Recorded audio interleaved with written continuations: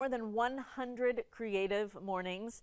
If Tim and Matt with Charlotte is Creative say someone has given one of the best performances, you know it is serious. And boy, are you about to learn firsthand this morning. Tim Miner is here this morning. You brought Maggie Lowe with you. How are you, friends? Doing great. Yeah, I'm great. Good, Tim. Okay, you and Matt both said, oh my gosh, our socks were knocked right off. Oh, I mean, holy cow. Like Maggie got 30 seconds into their performance, and I was like, QC life. Like, Charlotte needs to see Maggie. I mean, it was an extremely emotional moment in a good way. We saw people uplifted. I mean, went through the whole gamut of emotions on the song that Maggie's going to perform later. It was just remarkable. I mean, and I know mental health is a big issue for Maggie, and that's something, creativity, music, you know, you talked about the inclusion rocks earlier. Yeah. Creativity in music is such a place for people to find each other, but also find that peace and that time to stop and have a good inward journey. And that was what Maggie took us on, and I was like, the crew has to see them perform. And for perspective, you've had some really darn good performing at Creative Mornings. Every Creative Morning we have some live performance, and there have been remarkable people. But I have to say, this was one. Emmanuel Winter was one, and we had him on.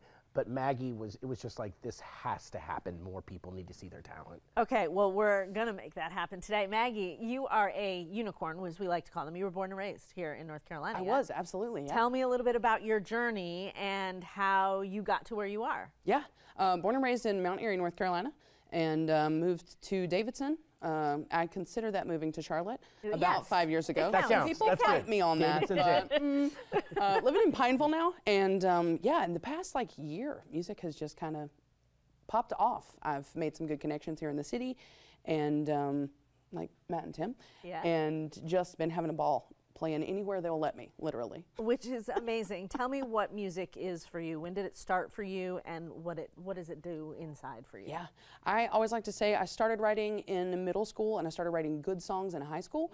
And yeah, it has always been a way for me to deal with things that are happening in my life. And my favorite thing about it is to write a song that helps me deal with something, and then sing that in a space and get to watch it help somebody else through maybe a similar situation. And that's always the best part for me. I was reading through who your influences are: Sarah Bareilles, Ben Rector, Bonnie Raitt. I mean, all of these unbelievable artists. Do you take bits and pieces, or is it a feeling that you get from them that you want to then have an audience get from you? Right. I like to say that Sarah Bareilles and Ben Rector specifically, those are the people I want to be like spiritually. So I want you to feel when you leave one of my shows the way I feel when I hear them do literally anything. Yes. And they could sing the phone book, and that would be great for me. And the other ones are kind of who I pull from more musically. I do really like to play the blues, and then like acoustic folk stuff. So yeah, all those other artists that you mentioned. When you are on a stage and you say you want people to feel have an experience like you had writing the song.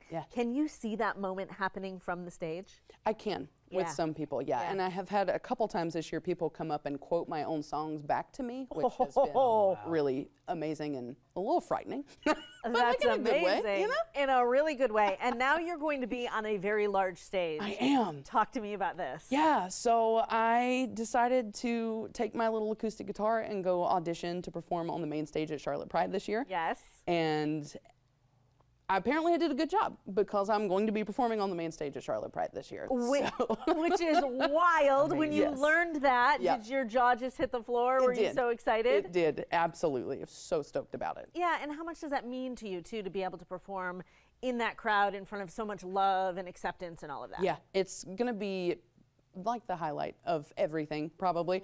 I was talking with Tim earlier, and I went to my first Pride only 2 years ago, and now this year I'm playing the main stage. So it's going to be so great to create a great first experience for other people coming to Pride for the first time. That gives me chills. I love that. I love that for you. The song you're going to perform for us later, I have about 30 seconds left. What is it? So it's called, I don't remember. It's called However I Can is the name of the song. There you go. I just wrote it. I don't know how it goes or what the name of it is. It's fine. What's the message in the song, if you remember? I do, actually. So the point of the song is realizing at some point that you were in love with somebody that was just a friend originally, and realizing that what you are happiest about in life is that you got to love them however you could. We can all feel that chills again, It's gonna hit Jim. you. It's gonna hit you. Because we all been there. All right, if you want to know more about Maggie, there's the Instagram right there. Please, please, please follow, and don't go anywhere because you're going to hear this amazing performance coming up. And Tim, you know, everybody that's working over at Charlotte's Creative is always working their buns off, so give them a follow as well. Thanks for always introducing us to the coolest people. I mean, this is a privilege. I mean, Charlotte stages are popping with amazing local talent all the time. Go out there, find one, listen, and pay them. And pay them. And wear a sweater vest, because that's what all the cool kids are doing right now. I mean, my goodness, Jorge, they matched perfectly. That's awesome. What a joy. I can't wait to hear that song. That's awesome. Me too.